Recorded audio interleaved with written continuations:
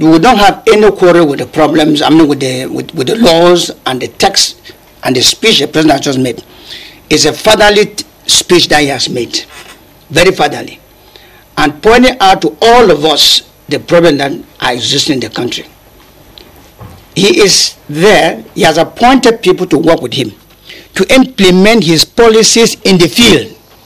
He is not the one to go and implement those policies, but he oversees the implementation of those policies in the field. And when people are failing in their responsibilities, we have seen the clear example of what he has done before, and people have gone to prison because of that. And part of patriotism has to do with the willingness to sacrifice for your own country, with the will to defend that very country in which you live, without changing your support and your devotion to that country. Being loyal to that very institution. Because institutions themselves are not corrupt. Because I've not seen any text in Cameroon that has enshrined an aspect of corruption into it. There is none.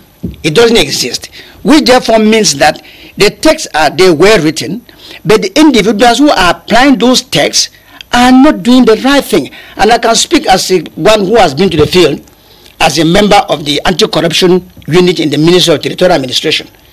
I've gone around this country to very many places to cross-check people and indict them through the reports that we wrote after that. And some of those people I can tell you today have been disciplined and taken off from the office.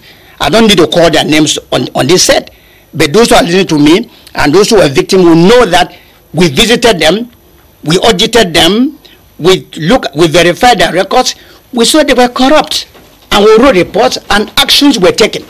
Some of them were demoted from their offices, and some of them were just left out completely. I can attest to that.